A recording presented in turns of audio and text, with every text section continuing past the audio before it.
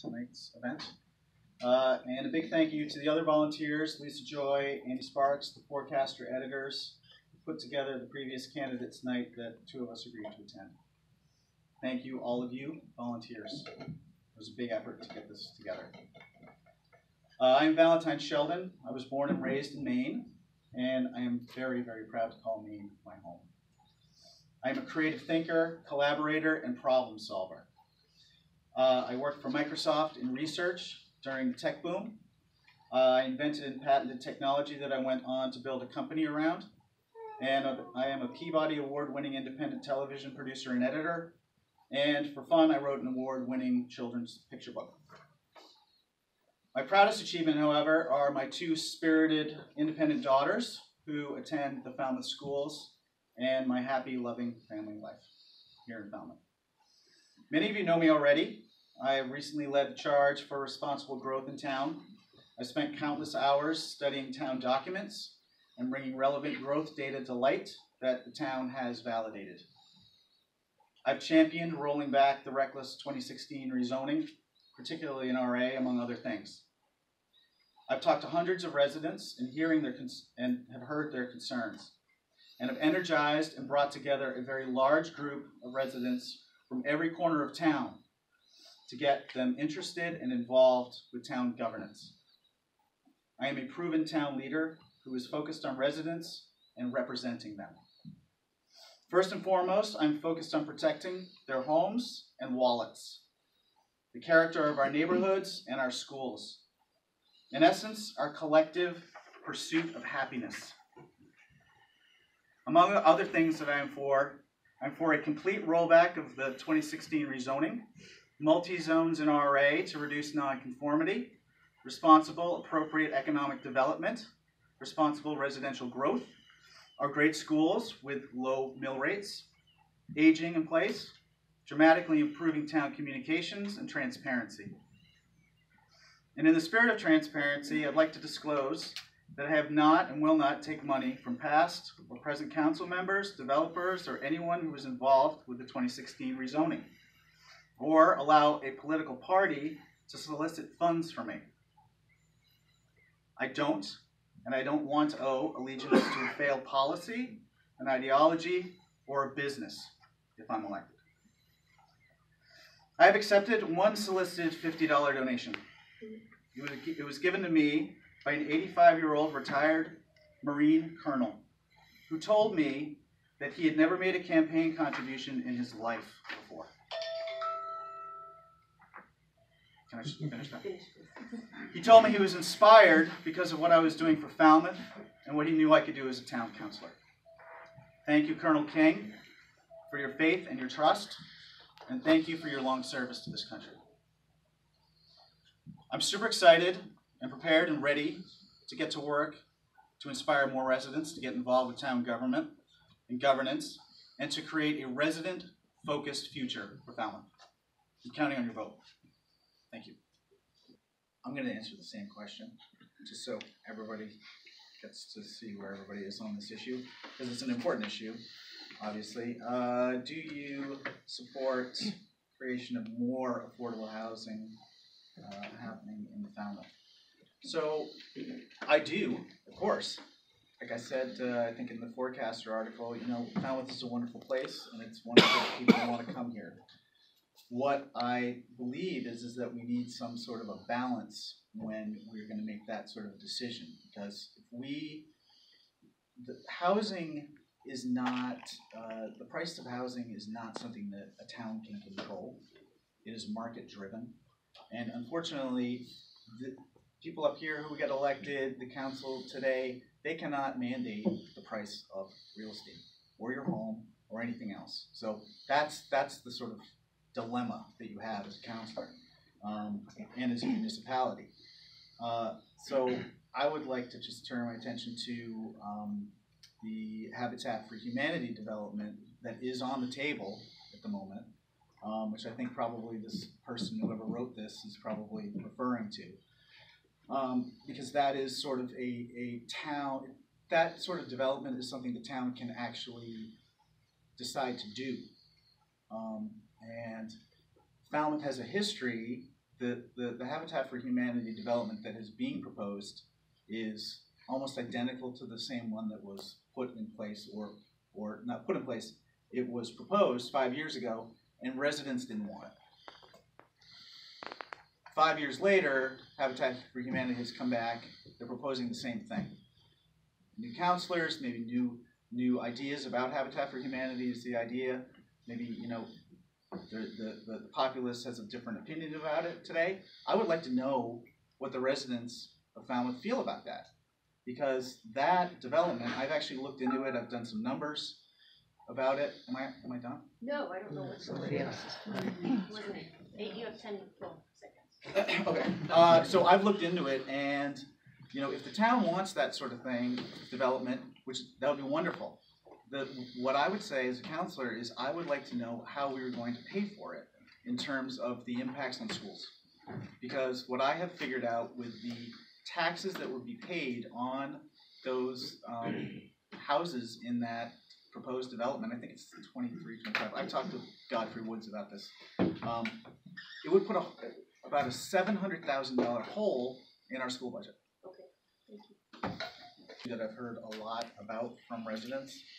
I'll read it again. Before 2016, auxiliary dwelling units were a conditional use and were rare.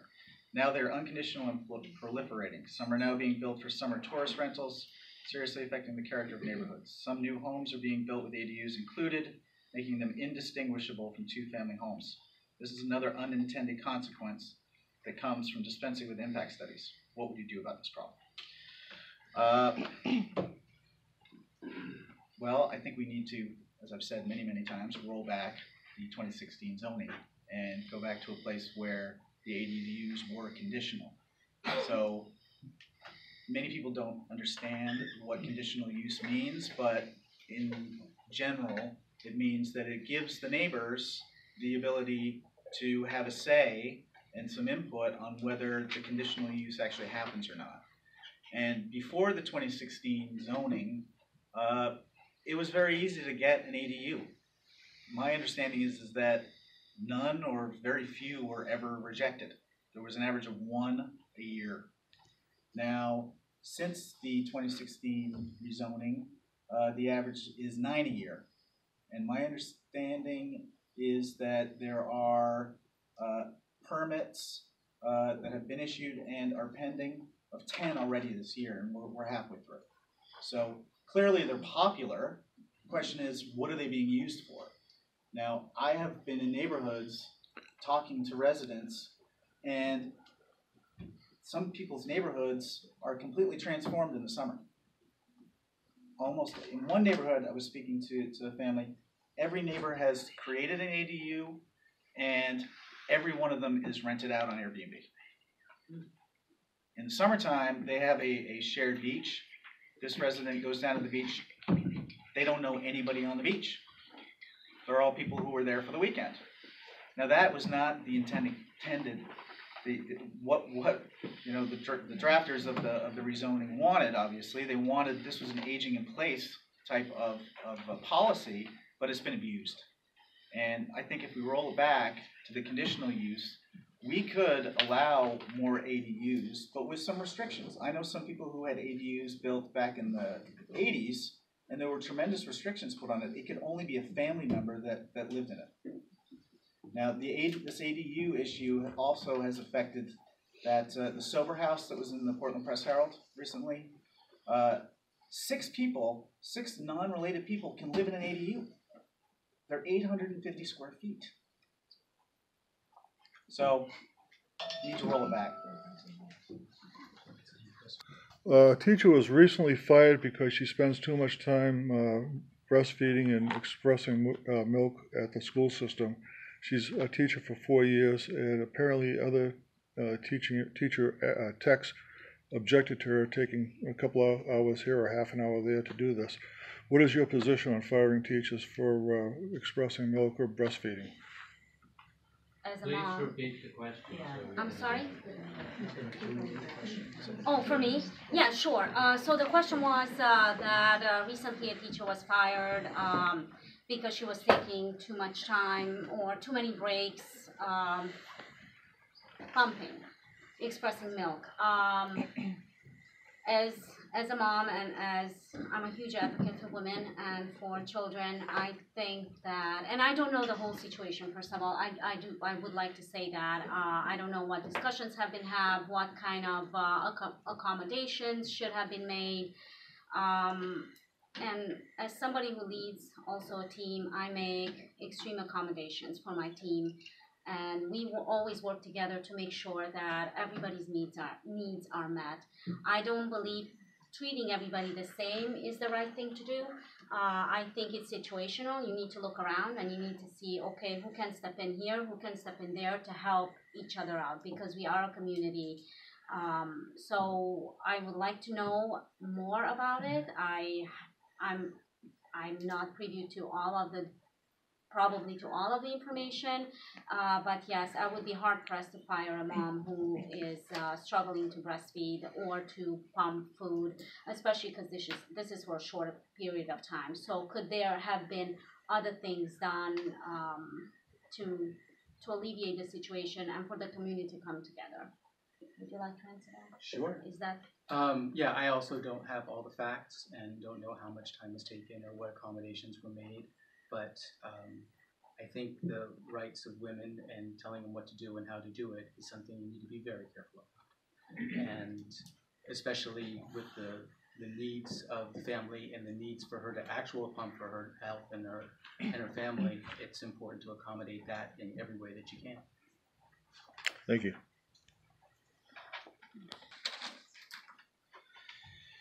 If elected, will you support the initiative for Falmouth to donate plus or minus 20 acres behind the police station to Habitat for Humanity to build 23 affordable housing? Yeah. I think I answered that already. It just there's a balance there. I'll just answer this really quickly. So, yes, if the town decides to do it, the residents, then we should do it. If there's a balance, so we need some economic development to fill that hole which will be created in the school budget. That's my answer on that one.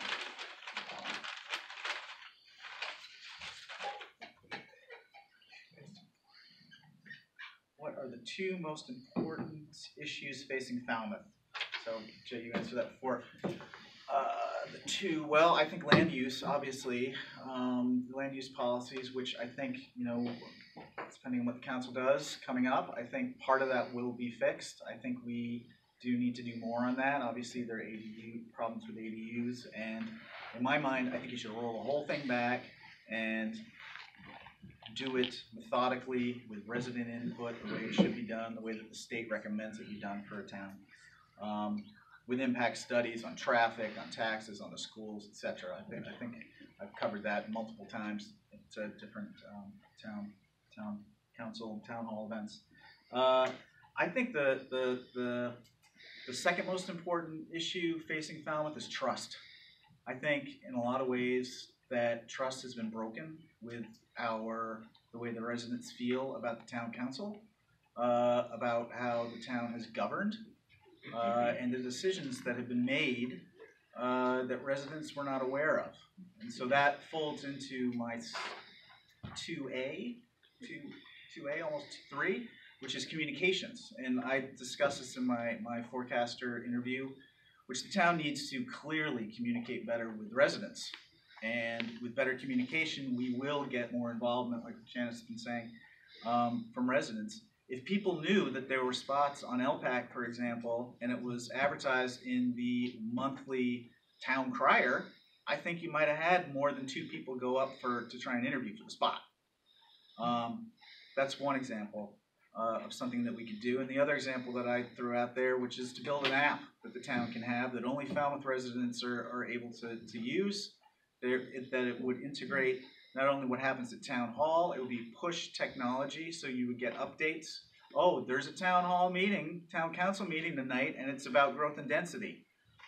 It will also include the school events, like high school plays, etc. So it would draw the whole community together, because this is where we all live today, and this is where we should be communicating. Everybody who came out tonight, I think it was a tremendous turnout, and it's a big effort to come out to an event like this. So thank you. coming to listen to us all and get to know us as candidates, because as Jim was saying earlier, pay attention to the people who sit up here and what gets done. It is much more important than what Donald Trump is doing or this one or that one. This group of people who sit here affect your life like nobody else. And if you're not watching, things happen that you might not like, and you have an opportunity to change it. And I'll tell you, I never in a million years thought I would be standing up here or thought I would ever run for any kind of elected office, let alone this town council. I am so glad that I got involved. I have met hundreds of people all across the town, and many people are now more involved with the town, and I think it's a tremendous thing. And I sure as hell am going to be watching whatever. If I'm not elected, I'm watching whatever you guys are going to be doing, because it's super important. And I don't want to wake up one day when my neighbor comes over and tells me, "Did you know that the town was rezoned in 2016?" And I say no. Like, I want to know, and I want all of you to know, whether it's the rezoning or whether we've gone to automated garbage pickup, which is something that people are talking about, not very sexy, but like it will affect your life in a major way. So that's I don't really know quite what else to say, except that I think that what I like about what is happening now is that people are actually coming to these events. They're coming to the town council meetings. They're reading about it in the newspaper. They're talking about it. So there is a vigorous debate that is happening, and I think that is so important. And because that is what makes a town. That's what makes a community. And I don't think asking questions is uncivil. I don't think having a debate is uncivil.